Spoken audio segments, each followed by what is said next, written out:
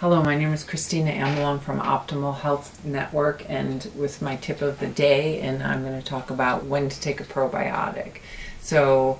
what I found over the 20 years of working with clients and improving gut health and the probiotic is that it's really best to take the probiotic either right away when you get up in the morning on an empty stomach, but you're following that up within 30 minutes with your meal, but not your coffee, or at bedtime with a shake that has glutamine in it, collagen, and